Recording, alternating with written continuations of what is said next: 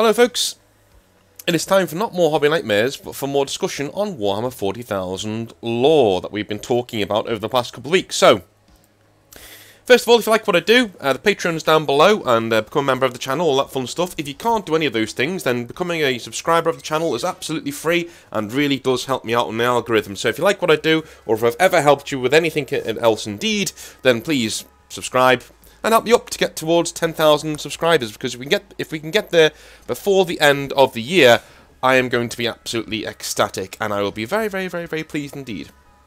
But, anyway, moving on from that, we did a video last week about a Warhammer 40,000 lore and how it should be done in the hobby, and whether Games Workshop are using it to go over and make more money out of models, and whether that is warping the lore somewhat and changing it for the worse. We came to the conclusion that yes, it was, but basically, the video that I released on how Games Workshop breaks their lore to go into profit, it seems like a lot of you found the whining in that video mildly entertaining, which is great, but after reading your responses, I felt like I missed out on a massive point. Probably the most important point, after, like, sitting off and, like, thinking about it for a few days. And those are, where do the game and the lore diverge? As in, we have the Warhammer 40,000 game, and we have the lore. Where do those things separate and go their opposite own directions? And is this an element of Warhammer 40,000 that it will always hold it back from achieving mainstream success like a Star Wars, Lord of the Rings, or any other property, right? I think it will. I think this is something that is very limiting, and I'm going to explain to you why in a second, but we have seen how Games Workshop treats properties that are already well ingrained in the zeitgeist of nerdiness, like Lord of the Rings. Lord of the Rings is likely one of the most balanced games they've ever released. I really enjoy Lord of the Rings. Why? Because Lord of the Rings is not a setting they control. It was not built to sell models, whereas their own Warhammer settings were built around a game that already existed and was rather popular. One setting in Lord of the Rings was built to stand on its own, with no game in mind. The others, the Warhammer games, are built to sell you toy soldiers. I believe Games Workshop has allowed this to pervert the purpose of their writing, and in this video, I hope to explain why. So as I like to do in most of my videos, I like to split them off into 2 or 3 points, so you guys know exactly what I'm talking about. This video will split off into 2 points. One, examining what Games Workshop are good at in terms of writing lore, and the other one in terms of what Games Workshop are bad at in terms of writing lore, and a load of whining in between. If that's not your thing, then feel free to click off this video and go and support another YouTuber, no problem whatsoever. But anyway, the good writing that Games Workshop is capable of, because Games Workshop are capable of some tremendous, beautiful writing, from one writer to another. Let me just say, some of the stuff they come out with is absolutely elegant and gorgeous, and some of the best setting, dressing, writing that I've ever come across. And I've come across a lot at my day job. Games Workshop is capable of writing some of the most elegant and interlocking fantasy I have ever read. As in, one thing leads into another, which naturally leads into another. That sets off a thing of dopamine in my brain that is just indescribable. When I read a fantasy setting that interlinks so many different things in a beautiful way, and it makes sense. It's gorgeous. Anyway, I would like to talk to you about one such gorgeous thing that I have found in Games Workshop's writing over the years. And those are the Ogre Kingdoms, as I believe they are the best race Games Workshop have ever created from a lore standpoint. Because every facet of their culture and society is built to reinforce what and who they are, both on the tabletop and otherwise. In other words, they are masterfully written. And I think they're masterfully written in 4 ways. Let's see if you can identify them along with me when I'm reading them out. Number 1. Ogres are mercenaries who like shiny things. As such, they occupy cities and high mountains, controlling the passes that run from east to west. Not only preying on trade caravans, but actually facilitating trade. Ogres are not idiots. They are the tollmen of the mountains, who can and are bought off for a price. They could even end up protecting you if you feed and pay them, right? They sit as like a parasite in the mountains, feeding off of trade coming through their lands, right? That'll come up in a minute. 2. Their size means they need to almost constantly eat. This is lent into by the writers as the ogres place a large importance on their bellies, on their stomachs. They believe the soul resides within the stomach, and even armour their bellies rather than any other part of their body. Being disemboweled kills the soul of the ogre. At least that's what they believe, and that is what they fear the most. Number 3. Their magic system is known as gut magic, and relies on a devouring force of magical energy known as the Great Maw. It is magic that comes from the pit of the stomach, from the heart, with a massive oomph, and as such requires no real spells or incantations to cast, simply an outstretched hand and a real hunger to see someone be devoured by your god. Number 4. That god in question is, of course, the Great Maw. You see, a literal meteor slammed into the mountains of the Ogre Kingdom's first kingdoms, and out of the hole grew a massive maw of jagged teeth requiring constant feeding to be sated. Yes, the ogres are literally worship a god of Lovecraftian size, an alien living as a parasite within the earth of the Warhammer world. Does that remind you of anybody? Indeed, all of this stuff has a narrative harmony weaved all the way throughout it. Those are the 4 main facets of ogre lore in the setting that everything else is built off of. And as you can see, look at how lovely, how beautifully that fits together. That all intertwines into one of the most elegant and beautifully crafted fantasy races I've ever come across in my time reading.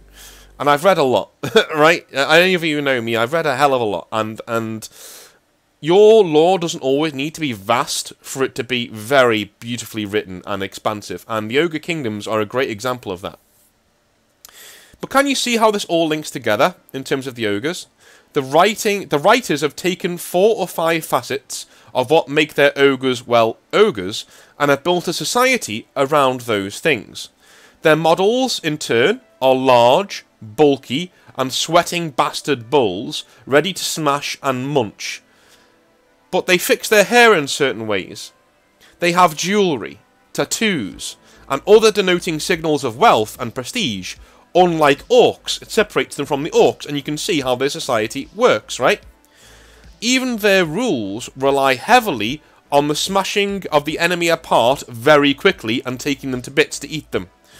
To keep the morale of your ogres up by grinding the enemy apart into paste.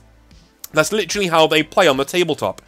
If the fight is not over quickly, the low morale of your ogres will cause them to wilt and fade from the game. I know, because this has happened to me and my beautiful meaty boys on more than one occasion in the old world rules, right? But why does that happen in the rules? Well, your ogres do not like hard work. The longer the battle goes on, the more they will simply lose interest and wander off to find something to eat or steal for their over-tyrant. There is a beautiful symmetry between the ogres in the lore and on the tabletop that made me fall in love with them in the first place. You know, I wasn't completely sold on ogres, I loved their lore, but when I read their old world rules, I just fell in love with the guys. They're just silly. But they act like they do in the lore. And as soon as I saw that, I was like, these are my guys. These are the ones even if I lose every battle, I don't care, because I want to play as these guys. They're my dudes, right? The same can actually be said of the orcs in Warhammer 40,000. Their rules and cultures are perfectly wacky, intense, and full of chopping to the point that finding where the lore and rules separate is almost impossible with the orcs in Warhammer 40,000. They're a beautiful army to play. There's a reason why everybody likes playing them, and it's not because orcs are bad. It's because they act like orcs. Warhammer does silly very well. So, is every Warhammer faction written this way? No. And that's where we come to the bad. Factions that diverge from their lore in the rules. In terms of the bad, I want to use another faction I have a lot of history with. The beautiful fellows in this very video footage, the Grey Knights.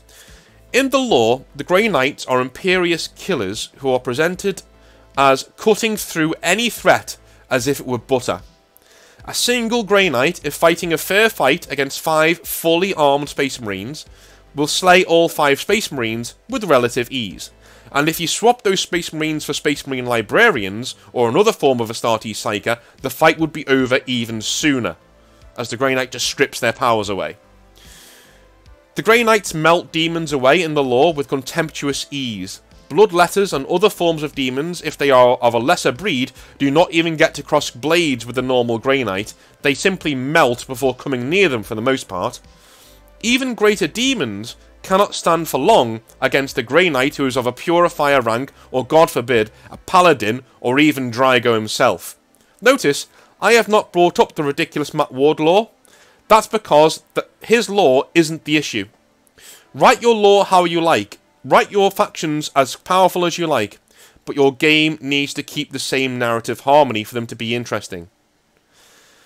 Grey Knights in the rules of Warhammer 40,000 are barely above the average Space Marine in power level. They are, essentially, Space Marines with a few extra toys at their disposal at a much higher points cost. Not good bang for your buck points-wise. In fact, Space Marines are at a huge disadvantage to Space Marines normally. Grey Knights are at a huge disadvantage to Space Marines normally, rather than, or the Space Marines. Anyway, their characters will regularly get slapped around by greater demons, because whilst your rules are geared to deal with them in certain ways, as in your Grey Knight rules are geared to deal with demons in certain ways, in many others, you'll be dead before you get to use them, such as the power of certain demon models. The whole point is that the demons cannot stand against them. But the demons will win eventually. That's the whole point of the Grey Knight's lore. The demons, mano a mano, cannot stand against Grey Knights, no matter how powerful the demon is. That's why Grey Knights regularly banish demon Primarchs whenever they come across them in the lore. Right, it's only happened twice, but still, they banished them twice. They've won twice. The reason for that is the demons can come back. They can take more risks. Yeah, Angron can take more risks fighting Grey Knights with abandon, because he doesn't really care about objectives, he wants to kill. And so he lets his guard down and gets killed, right? And gets banished. But he'll be back. This is because the demons can come back and fight another day from the warp once again. The Grey Knight only has but one life. This has proven the downfall of the Grey Knights many times in the lore, and is a beautiful juxtaposition for how powerful they are. This is not something that can really be shown in the rules for the most part, and I agree and I sympathise with that. In short, anyone seeking to play the Grey Knights because they fall in love with the lore are going to be sorely disappointed when the army of elites is turned to mulch by the return of Angron, Mortarion, Magnus, or anything else leaning towards chaos that looks at them with malice. Are they a bad army? Hell no. They can be competitive, but when compared to their lore, they are, quite frankly, a fucking joke. To me, though, this is a symptom of how over-the-top 40k actually is in the lore. In other ways, however, I doubt any player would mind if Games Workshop changed certain aspects of the lore to bring factions more in line with the balance of the game on the tabletop. The elegance of the ogres and orcs is lost when balance is thrown out the window to chase sales, or, in some cases, sheer laziness of rules writers to find unique and novel ways to match a faction to the lore they are based on. For those of you complaining that Games Workshop once did this, I'll read that again so I'm not being a retard. For those of you complaining that Games Workshop once did this, and the Grey Knights were broken in early editions as they resembled the lore too closely, I disagree. And I'm going to disagree with my last point as well. Balance doesn't really matter to me in terms of the lore. It doesn't. Because the lore isn't balanced. If you don't find the game balanced, adapt. Find a way to deal with it on the tabletop, and wait for it. It's our main rule on this channel. Choose your opponents wisely. If a player is likely to take wanton advantage of the power level of a faction, maybe play someone who actually brings a balanced army. Games Workshop are almost acting as an overprotective nanny to your feelings when it comes to game balance. But some factions should simply be top of the food chain, but cost a lot more in points. Let me use a case in point being the Grey Knights. To me, this is how a Grey Knight army should look, if we're looking at it in the lore. A true Grey Knight army should be around 5 to 20 models of infantry, normal models and characters. And that is it. Right? That is it. They should not use things like Dread Knights. They shouldn't even be in the game. Or tanks for the most part. Grey Knight just shouldn't use them. They should teleport in, smash what they are here to smash, and leave. This means they are very powerful, but so expensive that larger armies could swamp them. This actually does happen in the lore. Instead, Games Workshop, what do? They settle in for the bland, the grey, the non-offensive to your feelings of rules because you get angry when your toy soldiers lose an imaginary battle using dice on a tabletop. I'm sorry, that shouldn't factor in. Keep the overpowered codexes. Keep the overpowered stuff that you're bringing in, as long as it reflects the lore. My problem is, the overpowered codexes that are brought out don't reflect the lore. They reflect new models that Games Workshop want to sell you. They represent codex creep, a constant creeping up of power, because Games Workshop want to sell you more and more and more models as the lifespan of an edition of Warhammer goes on, right? They're looking to recoup as much money as they can before they bring out a new edition of Warhammer. That's what codex creep is. What I'm not advocating for is codex creep. I'm advocating for the opposite of that. I'm advocating the Games Workshop to look at the lore that they have and recognise that certain factions are simply more powerful than others and use the rules accordingly. Tyranids should be able to beat Grey Knights, right? But they should be able to beat them in wildly different ways than what the Grey Knights would do. They should swamp the Grey Knights and mulch them one at a time. You know, it should be a last stand of heroic noble warriors against these huge, cheap tides of Tyranids. That's how the game should be played. Right now, a 2,000 point game of Tyranids and Grey Knights looks eerily similar in terms of the amount of models on the board. That shouldn't be the case. That shouldn't be the case. We should have 5 to 20 models of Grey Knights standing there going, oh shit, look at this massive horde of aliens, slaughtering most of them, and maybe winning, or maybe losing, who knows, because both armies on the tabletop are based on the lore that is written about them, and that's how they fight on the tabletop. Right now, I think every single army Games Workshop brings out, in terms of, apart from the ones that I've already mentioned, let's be honest, they fight to around 60% of the strength of what they do in the actual lore. That's to keep everybody balanced and everybody down. And some factions go way above that, and fight on like a 150% power level. People like the Tyranids, people like Asher Militarum. And before you complain at me that's not right because your army is so underpowered, quote unquote, dude, that's not right, right? Your army shouldn't be going... You shouldn't be able to have a similar amount of models to Grey Knights and other armies like that and hold your own. You should need to bring far more models to go after a Thousand Suns army, or a Grey Knight army, or a Custodes army. Something that's ultra elite. You should have 5-6 times the numbers they do. You should just throw models at them till they die. And that's what I mean. I'm not saying you should have underpowered armies, right?